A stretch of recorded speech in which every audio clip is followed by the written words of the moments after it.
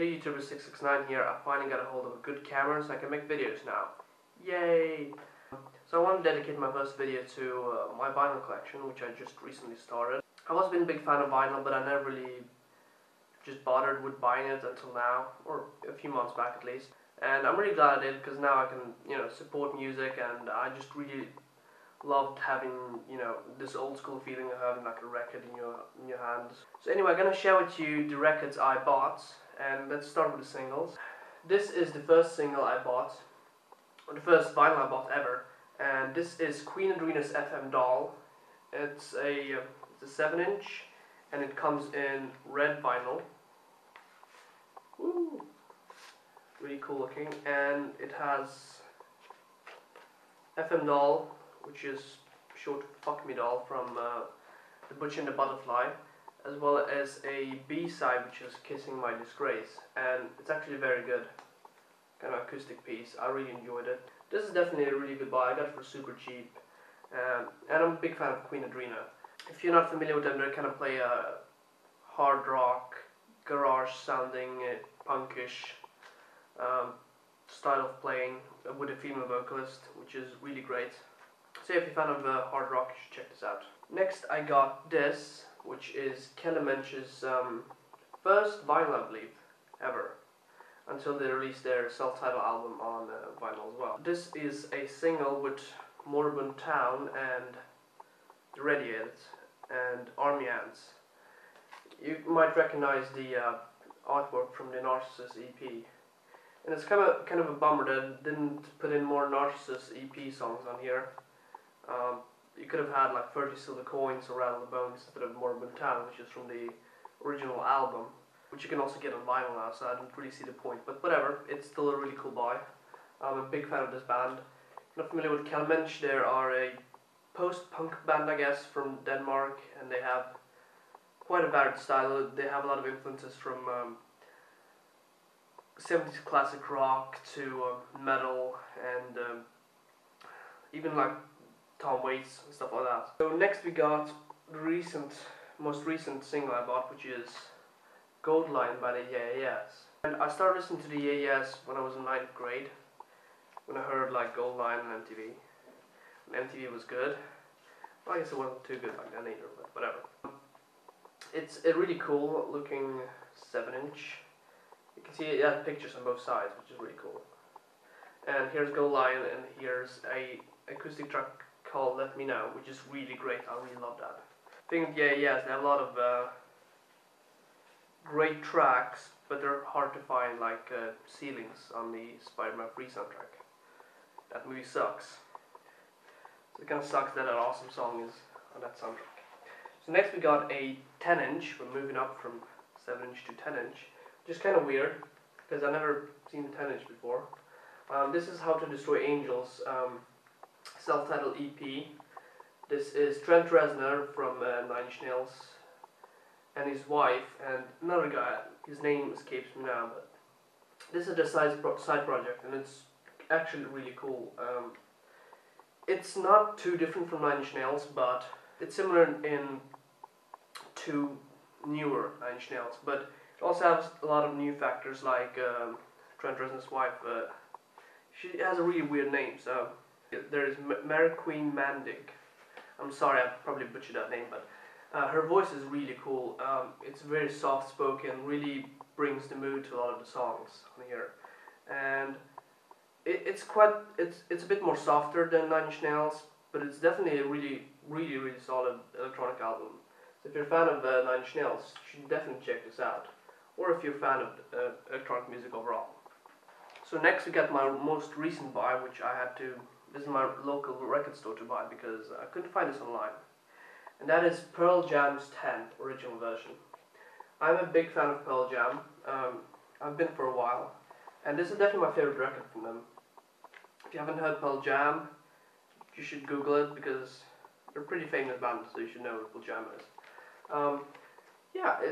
I think this is a re-release, but it is definitely the original. I didn't want the remix version. I wanted the original because I don't know. I just like it more. And yeah, there's nothing too special about this. I got it fairly cheap. It has a cool flap, says Pearl Jam on it. And here you can see like the lyrics and stuff like that, and people who worked on the album. Pretty cool. Yeah, that 10 is definitely my favorite album. Kinda, in my opinion, feels like it went a bit downhill from there, but that's just my opinion. Let's move on to another of my all-time favorite bands, and this is the first album I ever heard from them, and that is Tool, with the album Undertow. Here it is, really dark looking cover art. Sorry for the light, but not much I can do about that.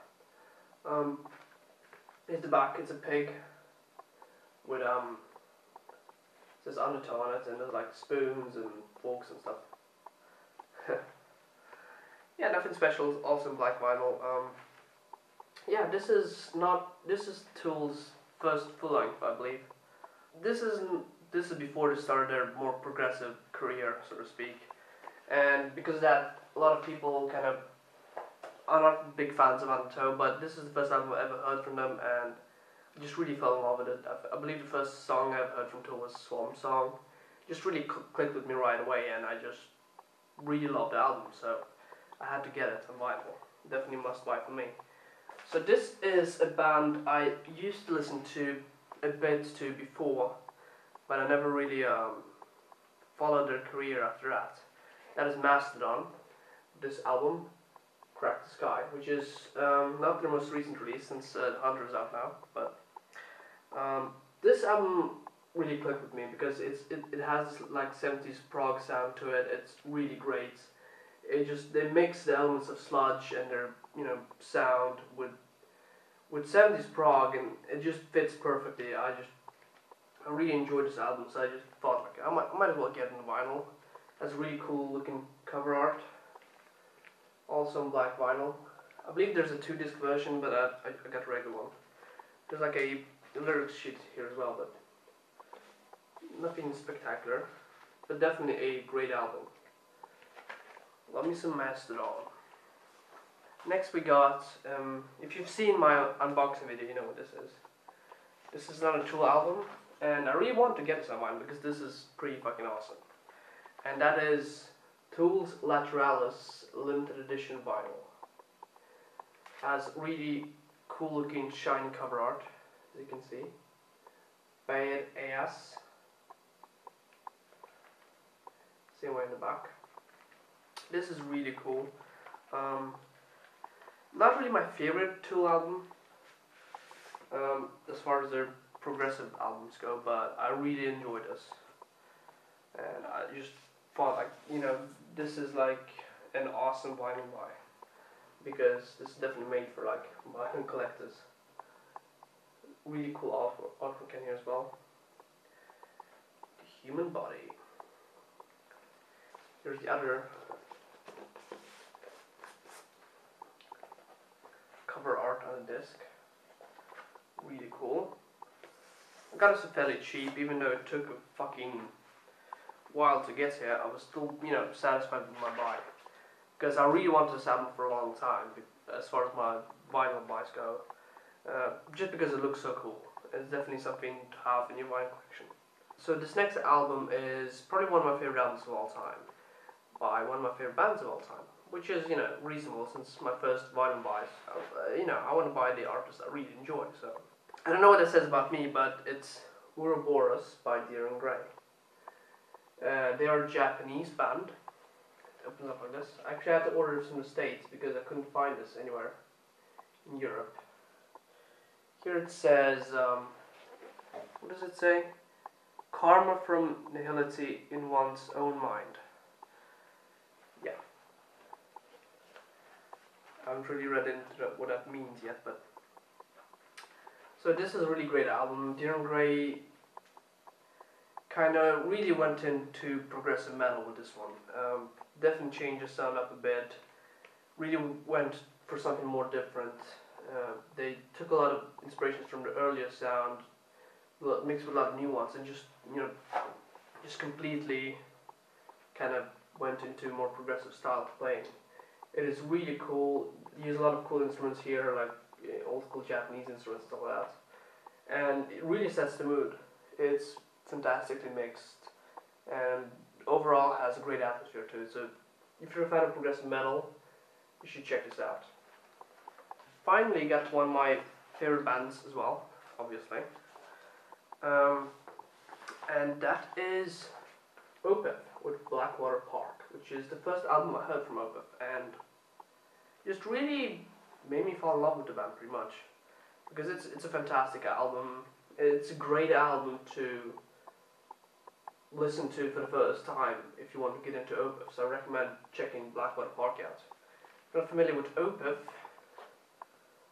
they're a Swedish progressive metal band. Mixes a lot of kind of 70s classic rock and soft sounding music with a lot of like death metal stuff. Well, here's the band. Mikkel Åkerfeldt doesn't have a beard here. It looks weird. And nothing spectacular in the back. Yeah, this is definitely a great album. I wouldn't say it's my favorite Opeth album, but it's the Opeth album closest to my heart. Maybe Still Life is probably my favorite one, but that's a bit hard to get on vinyl actually, but hope I'll do that eventually. So yeah, that was it for me. These are the vinyls I have bought so far. I still have a few which are in the mail, so to speak, I guess. They haven't been shipped yet, but once I get them, you'll see a new video from me. I'll tell you what awesome albums I bought. Bye!